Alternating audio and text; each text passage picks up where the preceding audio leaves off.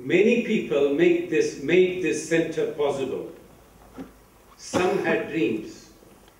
I want to call on the chief dreamer who made Asia Plateau real, Rajmohan Gandhi.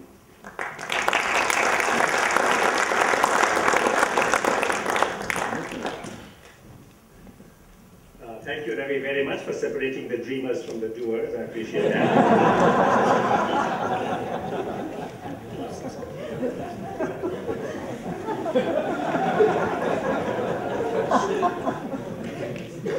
I'd like to join Dr. Ravindra Rao and Mr. Kao in thanking all of you who have come from long distances or from near distances to this dialogue on democracy. Your effort, in many cases a heroic effort, costly effort, tiring effort, it is very greatly appreciated. Now, except for a 19-month period in the 1970s, India has remained a democracy from the time of its independence in August of 1947. This makes Indian democracy quite wonderful. More than wonderful, Indian democracy is mysterious or miraculous. Look at any Indian currency note. Some of you may have some Indian rupees by now. And you will get a sample of our numerous languages written in our numerous scripts. We are a diverse people. We are also a talking people. Each of us has a solution for India's problems. But those who should be listening to my solution are instead, alas, voicing their own solutions. You've seen our traffic. You will also notice the shortage of electricity, sometimes water. With our diversity, with our love of our own speech, and our infrastructure, we should not have survived as a democracy. But we have. We are a functioning anarchy. This is not my phrase, it's a well-known phrase uttered decades ago by a European scholar. We are an enduring chaos that almost miraculously possesses a shape called democracy. So, your encounter with India can only give you hope about your country. Above all, we are lucky. That is the biggest secret of Indian democracy. This country has been exceedingly fortunate. Apart from luck, the largest credit for democracy's survival and deepening in India belongs to the Indian people.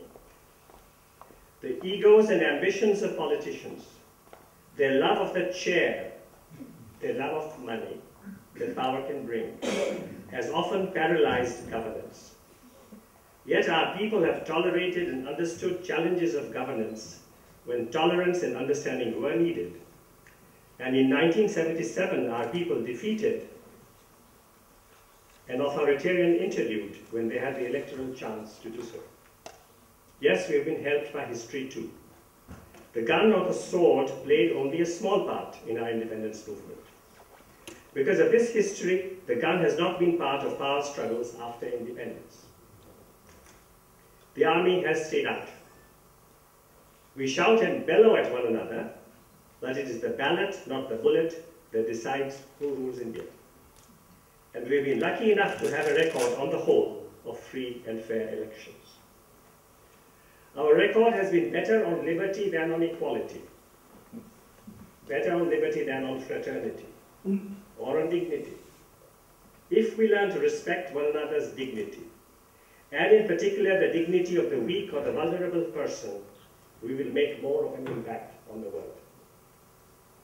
Also, India has witnessed great individual achievements but fewer common successes. Becoming a millionaire has proved easier than freeing a locality of garbage, of potholes, of unscheduled power cuts. Working with one another has proved harder than working for oneself. There have been some remarkable exceptions. And tomorrow at 5 o'clock, you will hear from Popatrao Pawar, who is here, who in his village of Hibre Bazar has created an amazing example of a whole village working together to solve problems. I pray that India and Indians will remain engaged with all the countries represented here. Who can forget the inspiration offered and being offered by the courageous fighters for democracy in the Arab world? Who can be blind to the enormity of the challenge now faced by the Arab world?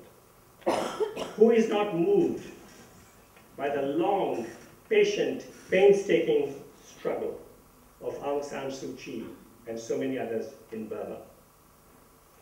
India's future is completely connected to the Middle East, to Africa, to Asia, and the rest of the world. But we do not know these places as well as we should.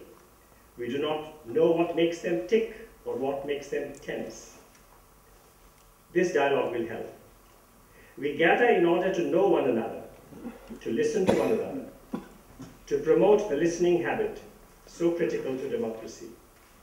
We are here not primarily to speak, but to listen and to reflect. Let us, of course, share our struggles, our victories. It is so easy when tough times, tough challenges face us to forget our victories. Let us share our anxieties, our hopes. We will draw strength from one another. At the end, we want, if possible, to return to our places with greater faith. Faith that situations can be changed where necessary.